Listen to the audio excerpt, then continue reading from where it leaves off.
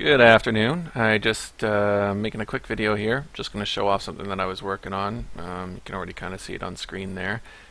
Maybe even be able to guess what it is. It is my apartment. The lighting looks a little weird.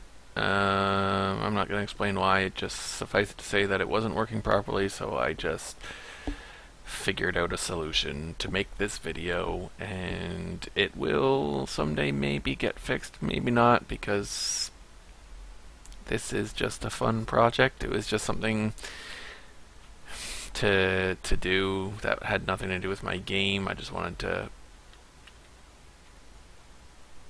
really just see if I could do it. And then I thought, as I was doing it, I'm like, well, it would be really cool to see this space in VR because I'm so familiar with it in real life.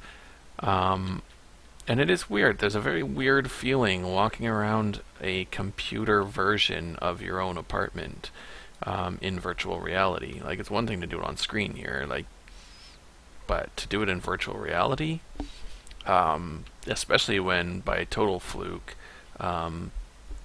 many of the dimensions are close to what they are in real life, except for this gargantuan bed. And this tiny crib.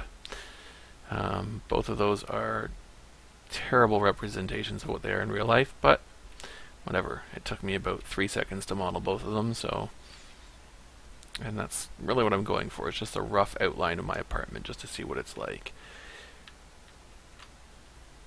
And I think of all of the demos I've ever shown my wife, this was the one she thought was the coolest. Which is funny because, it's like walking around in virtual reality in a space that when you take the helmet off, you can walk around in real reality. And it's like, oh, this is so cool doing it in virtual reality. And then you take off your helmet, it's like, man, this is boring real life, right? So, anyway. So there it is. That's my apartment. If you've ever wondered, now you know.